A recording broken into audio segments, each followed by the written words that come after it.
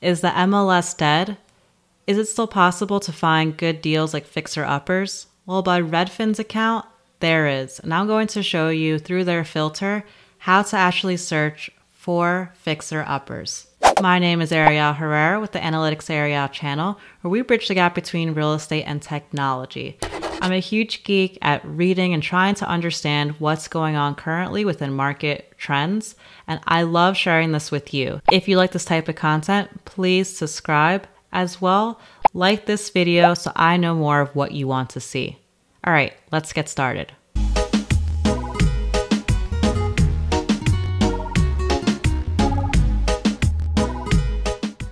To make sure we're on the same page, let's start by just defining what is a fixer-upper in real estate. And by Redfin's definition, a fixer-upper is a home that can be lived in but needs some maintenance work. So this basically is a property that's priced pretty low at a discount because it maybe needs new flooring, walls painted, maybe new kitchen replaced, or maybe something even more like a foundation.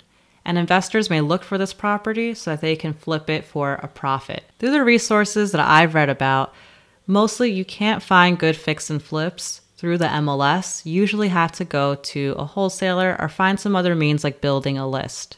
And if you want to understand how to automate list building, please check out my course, Real Estate List Building Automation, that combines Python, analytics, and automation in order to get metrics at your fingertips.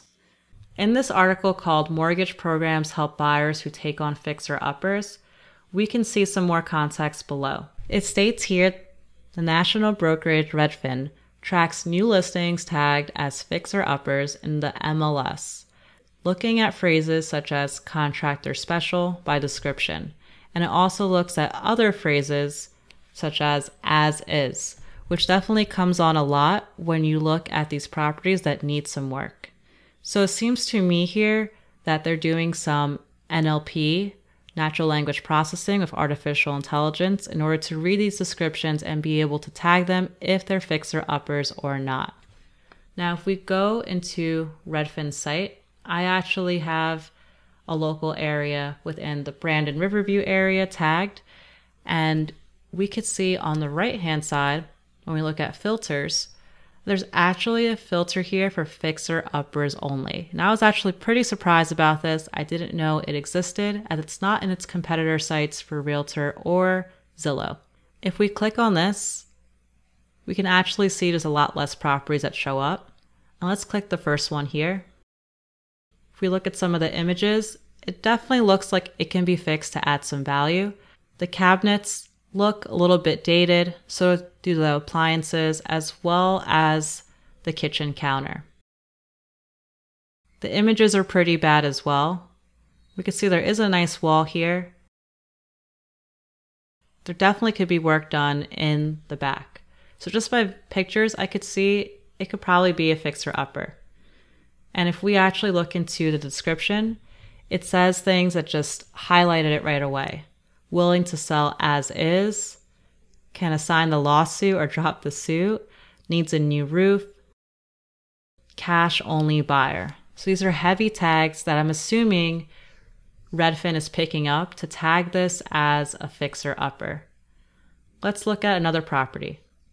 This one is 11410 Sweet Fern Drive.